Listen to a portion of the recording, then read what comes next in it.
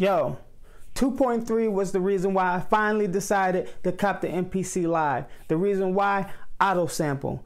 Now this gave you the capability to auto sample your VSTs along with your external synthesizers and any outboard gear you're using. So in this video, I'm gonna show you how to auto sample your external synthesizers. Coming right up. MIDI clip.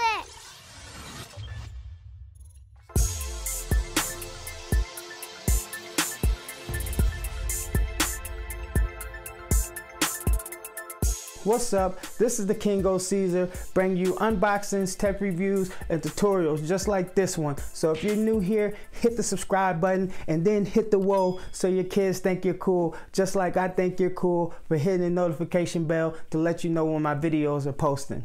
Without further ado, let's dive into the content.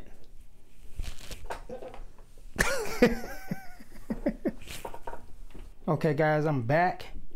And we're here with the MPC Live, and I got it standing up on this side just so I can show you guys what's going on. We're in standalone mode right now, as you can see.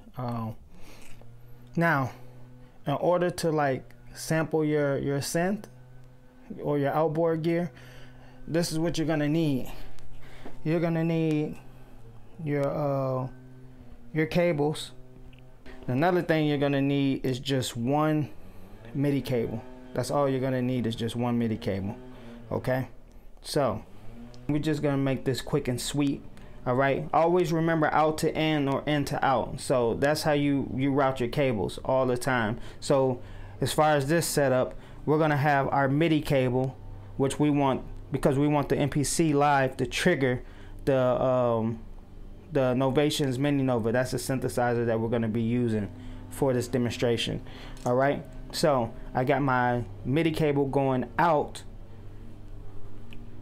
and then I got it going into the input of the MIDI input of the Novations, if you can see that. All right, now we want the sound, we want the MPC Live to trigger the sound, but we want the Mini Nova sound to come in to the MPC, so back into the MPC, so that we can sample it. All right, so what we're gonna do is we're gonna take the main outputs of the Mini Nova, and we're gonna bring those to the input of the MPC Live right here. Now you can see that I have this in the input. Now I purposely took out or didn't set up the output so I didn't get you guys confused on how to set this up. Now the next thing you want to do is, this is in phono for mine, and phono usually deals with these two. Now if you're sampling like your phone or something like that, if you're sampling from turntables, these is what you would use, but in this case you're using the line input, so you want to switch this to line. Okay, so now that we got that done, let's go to the next part. To set it up is simple. All right, you want to go to right here. It's like a little MIDI. That's the MIDI channel. So you're gonna set up a MIDI channel. All right, and it's gonna say MIDI 1. Now you also want to make sure that it recognizes the MIDI that you're in. So mine is MIDI out A. All right, if I had it in MIDI out B, then we would change that to MIDI out B, but we're in A, so we're gonna keep it right there. All right, and then also the MIDI channel that we have set up is important too. You want to make sure that your synthesizer, your outboard gear is set up to MIDI channel 1. So for mine, I'll go to menu, I'll hit OK for global, and right now you can see that mine is in MIDI channel 1. If it was in any other channel, it would not trigger it. You want to make sure, just for basics, you want to make sure that this is in 1 and yours is in 1. All right, let's go back here. So now you see that mine is in MIDI channel 1. All right, so now that we got the MIDI channel set up, now once I hit the MPC Live, it is going to trigger the sounds in the Novations Mini Nova. So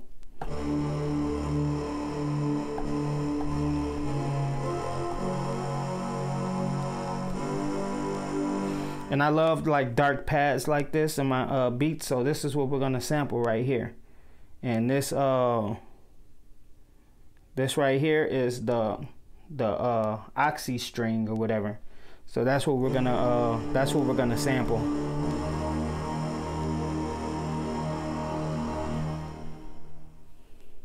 Now, in order to auto sample is pretty much the same way that you set up the VST, but just with one difference. So we're gonna go over here, we're gonna go to sampler, and then up here at the top right here you see the keys. We're gonna click that.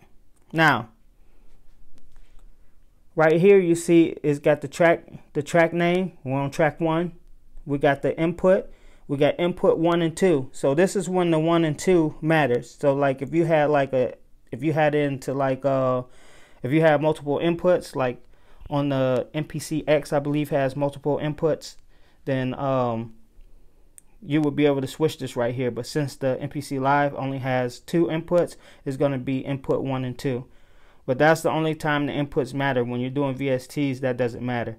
Okay, now it recognizes it that it's in the program name is MIDI, so it's the MIDI channel. Same thing when you go down here. Okay, this is your octave range right here. So for me, I'm gonna go, I want like a long range, so I'm gonna go down to C0, and then I'm gonna go up to C.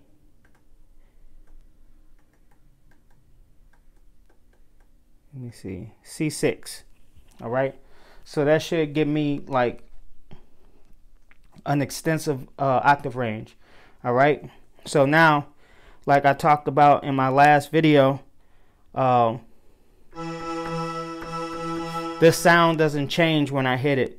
If I hit it soft, or if I hit it loud, it's not gonna change. So we only need one layer, and I'm gonna put the note stride on 3, because 3 is a good setting.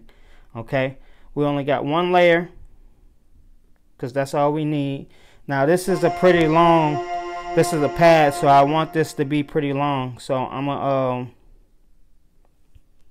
bring my my note length up to 777. Okay, and then my tail is just gonna have like a 1000 millisecond like tail. All right, when I rename my samples, I always rename them what the plugin is. So this is oxy string, and then next to it I always put what type of like instrument it is. So this is a pad. All right, so this is oxy string and this is a pad. So when I go to organizing my samples in my folders, I know what they are. Okay, so I'm gonna hit do it down here. All right, now that we got that,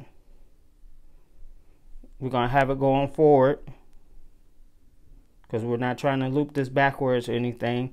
All the other stuff is basically clicked and standard. I would just leave all that stuff the same way. All right, now as far as this, we're gonna make this the current program. So when it's done, it's gonna make it the current program. Now this is 417 seconds, so that's a pretty big thing. So maybe I'm gonna scale back my note length just a little bit. So that brought it to 307 seconds. You don't want to make these too big. The reason why you don't want these to be too big, because even though the MPC has RAM and stuff in it, it's still not like amazing. So if you have too many key groups that are real powerful, it's going to affect your CPU usage and your memory usage, which is your RAM. So you don't want to run into that, because it'll cause it to crash, or it'll cause it to not run properly. So you want to be watching out, like you want to be making sure you're making these. You want to make sure you're not making these key groups too powerful or too memory intensive. So, you know what I'm saying?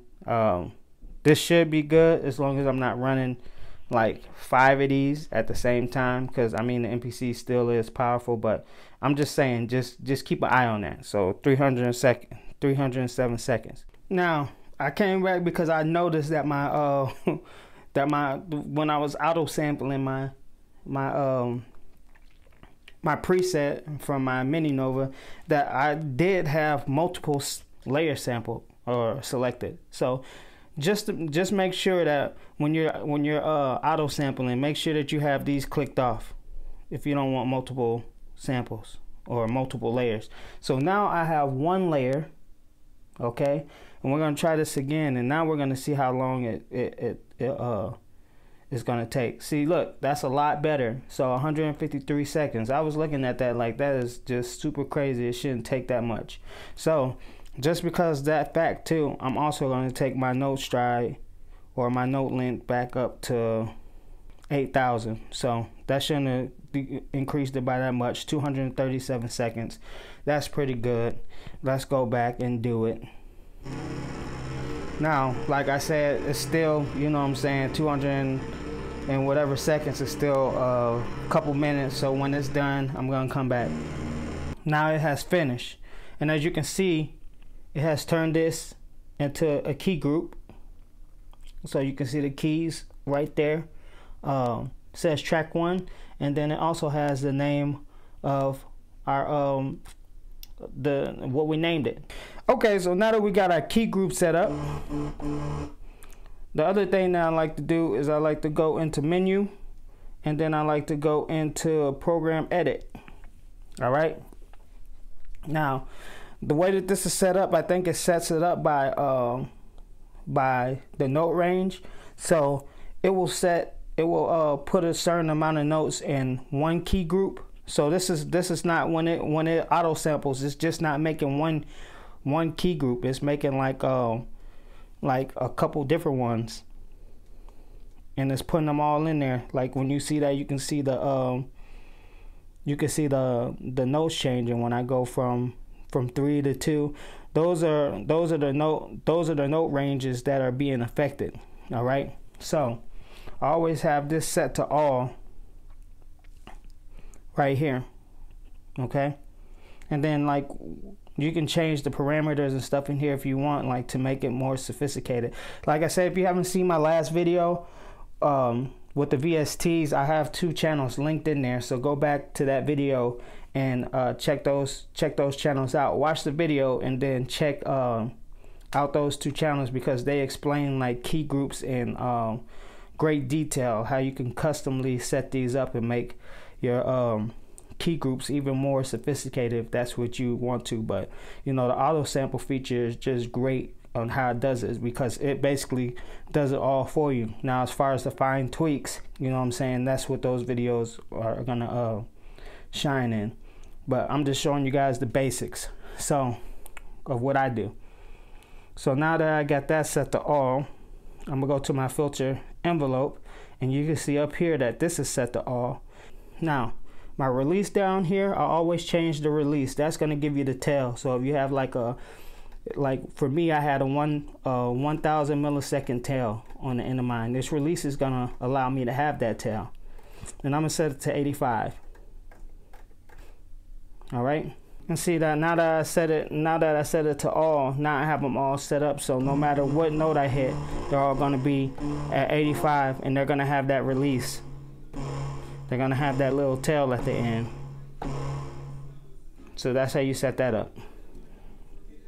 Now, the last and final step that you guys need to do is you need to go back to your main menu, and where you have your key group set up, you want to go down here to this pencil, and you want to hit that, and then you want to go to save current program. All right. Now, since you named it in the auto sample menu, is already going to have like your name set up right there. What you're going to do is you're going to go to wherever you keep your programs, I keep mine in here. So now, once I go in there, you see all my key groups that I've already auto sampled. I'm just gonna save this one.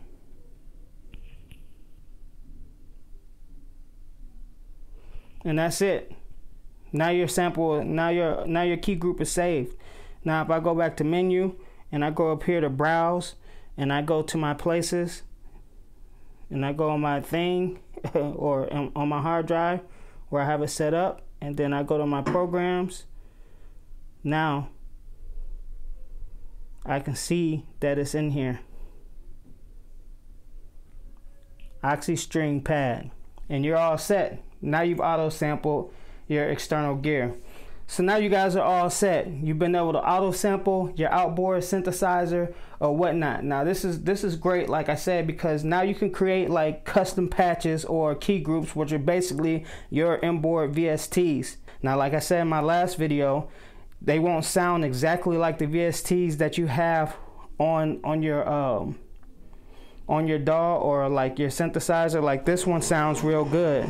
You know what I'm saying? That sounds like almost identical, but that just comes down to the type of gear that you have. If you have great sounding VSTs, or if you have great synthesizers, like this is a great synthesizer, you know what I'm saying, then you're gonna get real quality sounds.